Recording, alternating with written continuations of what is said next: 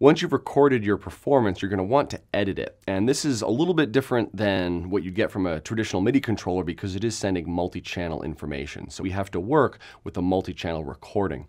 And there's a couple functions built into Logic to make that much easier.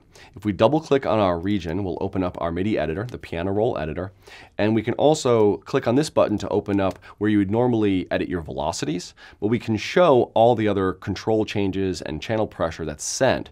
And so I can switch this over to channel pressure to see the data that was sent and see the channel pressure, the press dimension, and how that's associated with that note. If I click on the other note, we'll see that that changes over. By choosing the different notes, we're telling Logic to view another MIDI channel.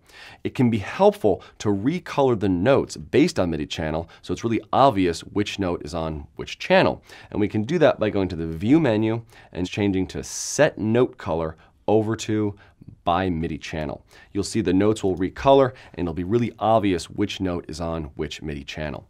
One last thing, as you move notes, also remember to move the pressure data along with it so that as you change the position of that note, that great expression is retained with the note itself.